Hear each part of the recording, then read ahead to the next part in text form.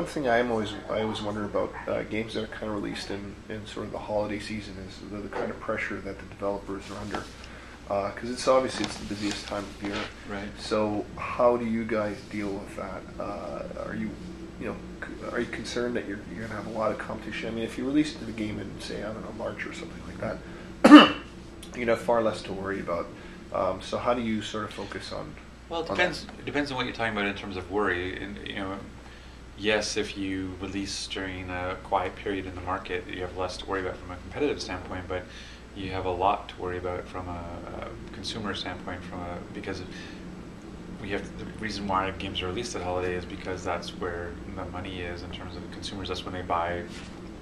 Little Timmy gets a game bought for him, or in this case, Big Timmy, because it's an M-rated game. But that notion of there's the Thanksgiving, Black Friday, there's the week before Christmas, there's all that kind of stuff, and so it's.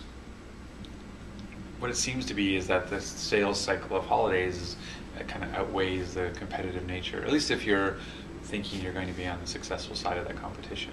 And right. So that's the thing for us this time around, is just creating a game that we're really proud of, that we feel can hold up against any sort of competition that we will face, because I'm sure we'll face a lot of it, but we're working really hard to know that And I think both from a quality perspective and from a value perspective. Like I said, when you look at the 5 big pieces of Gears, that's a lot for a single game, and there's a lot of play in there, a lot of value in that game. And then I put on top of that our polish and quality expectations for our own titles, and then you're going to get a good game from it. Right. Do you find that fans of the genre, will they of this sort of shooting action games, do they buy them all, or do you find that they're sort of, they're kind of dedicated to this franchise or that franchise?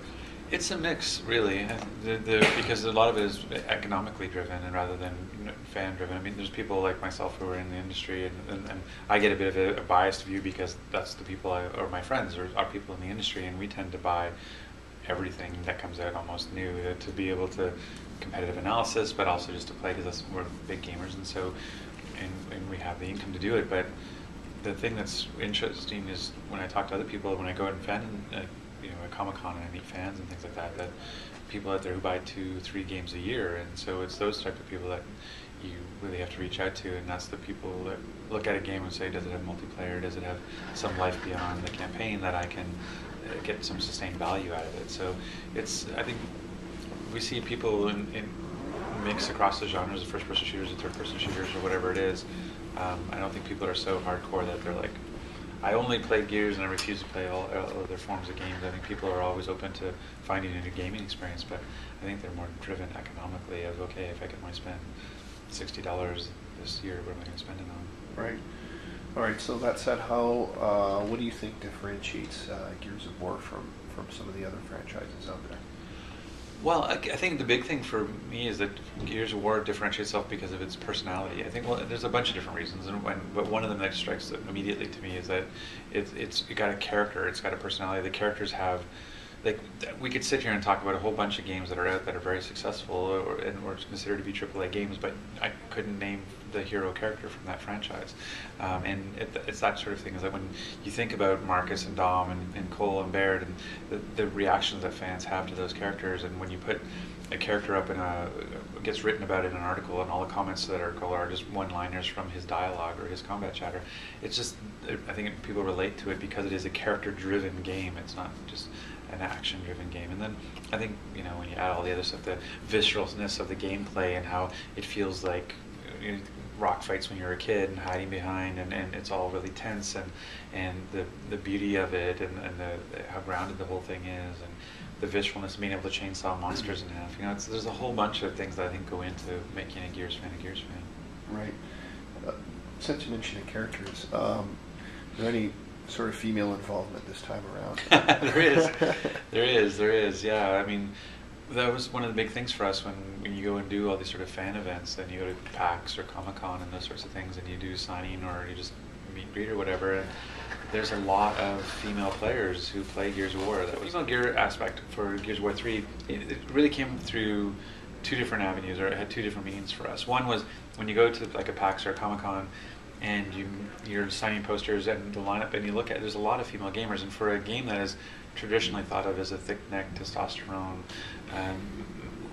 male-dominated game, the fact that there are so many female players was surprising, and so people like to project themselves into the game and want to have that representation, and so we wanted to allow the female gamers to represent themselves in the game as well, and so that they can run around as female characters. And so that was a big deal for us, and we wanted to provide that. And then the other side of it is, when you look at Anya in particular, one of our main characters, she went from being sort of the voice in your ear, that dispatcher who's distant and remote in her dress in an office, to now she's on the battlefield in armor with a chainsaw, and she's killed some locusts, and she's all dirty and gritty. And the transformation of Anya through the 3 games is kind of the transformation of the world in the 3 games, and it speaks to the desperation that even she has had to now give up her previous role, and now she's in the trenches fighting and that kind of stuff. So it has a great community and player-based purpose, but it also has a great fiction purpose as well.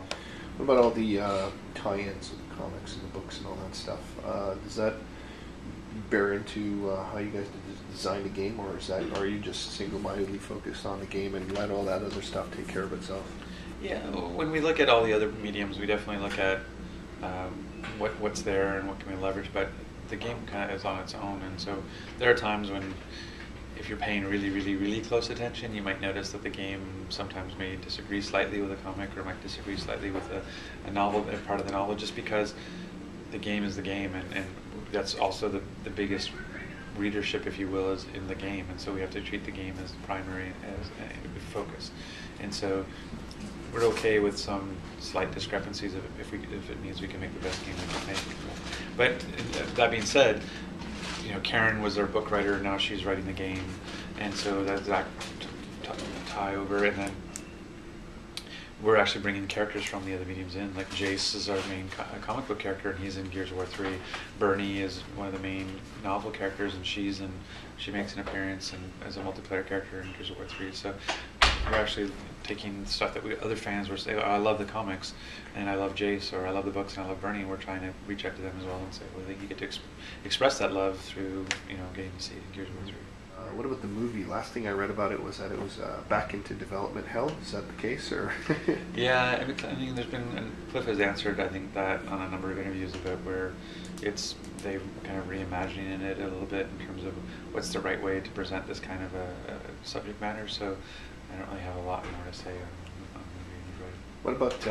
What about movies that are based on video games in general? I think sort of the general consensus is, unless you can think of an example, most of them are just not good. They just don't turn out well.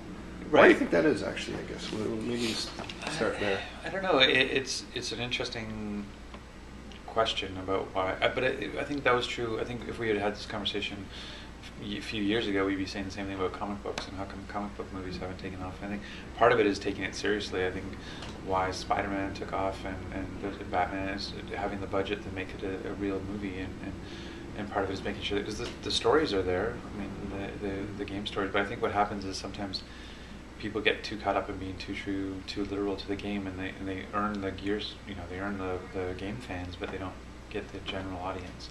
And so I think you have to be able to back that off. So I think you need the budget to support it, to say it's a real movie, and then I think you need to make sure you're appealing to a bigger audience than just the game fans, right? But the stories are there. I mean, when you talk through any of the games, they all would be great selling pitches for movies. So I liked the first Tomb Raider, I have to say. Angelina Jolie as Lara Croft and stuff. I thought it was really good, and I thought. But I agree with you. As a class, it's like movie-based games. It's just like game-based movies and movie-based games don't tend to do very well. Yeah. And I think it's because they're being so restricted by being forced to follow the other mediums, whether it be the story or what's driving it. Because when you think about making a movie-based game, you're not coming out with like, what's this really cool gameplay invention? What's this really new piece of innovation that we're going to do that's really fun to play? You're going, okay, well, I have to have this sports car in this setting. What are my, so the constraints are really, really high, and I think that's why.